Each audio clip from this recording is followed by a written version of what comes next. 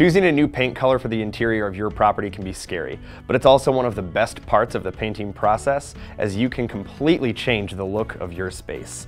Let's take a look at 3 things that can help you choose the right color. First, take note of any existing colors in the space.